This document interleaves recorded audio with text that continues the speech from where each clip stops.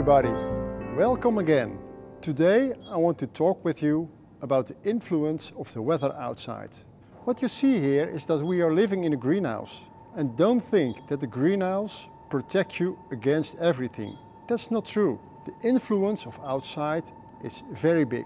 What we have seen is that since the beginning in January that we planted the young plants, till now in the 20th of May, we have only seen the last 2 weeks some influence of insects. The time before we found nothing.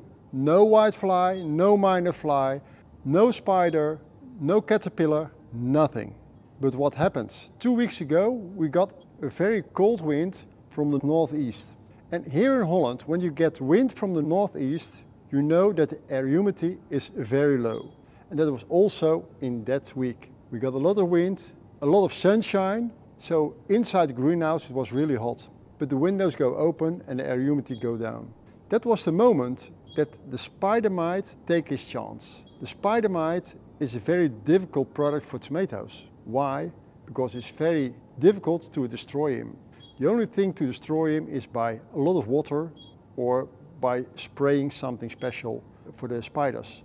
The only insects who can eat the Spider Mite is the Marrewijk. Marrewijk eat them, but he don't prefer them. He prefer the white fly, he prefer the caterpillar, he prefer the minor fly. But for the spider, it's also a very difficult product. So what I did is I spray here 3 plants with something special against the spider, the Spider Mite. So now they are dead. But I know I must do it again, because otherwise they come back.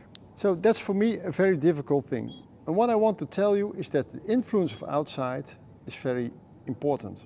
Also, when we get a lot of rain, you know that the air humidity here inside the greenhouse can be higher than 90, 92, 93%.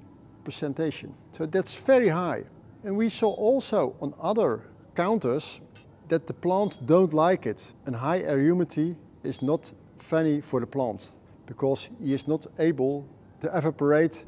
So now we are on the end of May, the Spider Mite is here, we can destroy him to spray and we can destroy him also with the Marrewijk. But you know the Marrewijk like them as a dessert, not as a head meal. So that's the big problem at the moment. So what I can do is to spray him and keep him under control. I must scout him every day.